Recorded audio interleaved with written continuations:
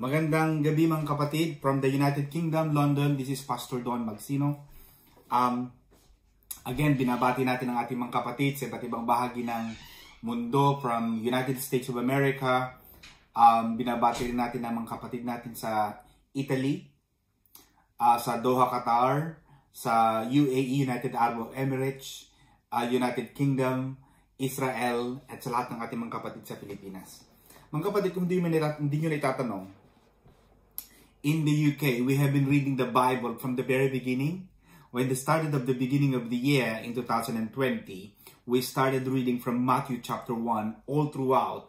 Every week, every single week, and every Bible studies, we have been reading the Bible, each book, each chapter of the book. And now,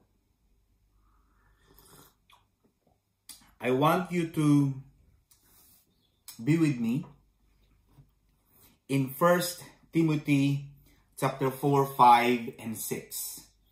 1 Timothy chapter 4, 5, and 6.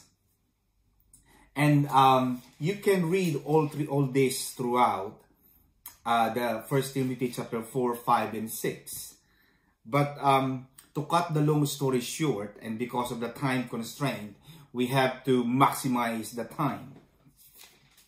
And one of the topics that is highlighted in these 3 chapters in the book of 1 Timothy 4, 5, and 6 is the question, is money evil? Yun daw bang pera, ito daw ba ay masama? Maraming katanungan dyan. Because maraming pastors, and I've heard that some of the pastors, they preach that money is the root of all evil. And now, the Bible will tell us, is money evil? In 1 Timothy chapter 6, verse 6 to 10, si Apostol Pablo ay ikinumpara niya ang godliness and contentment versus covetousness and the perils of riches. First, in-emphasize ni Apostol Pablo that godliness with contentment is a great gain. Yun daw pagiging makadiyos at pagkakaroon ng kakontentuhan sa buhay ay malaking pakinabang. Then he defines contentment as being satisfied with the very basics of having food and clothing.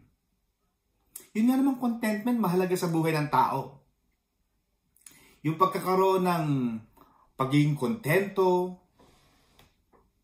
sa mga basic na bagay, pagkain, clothing.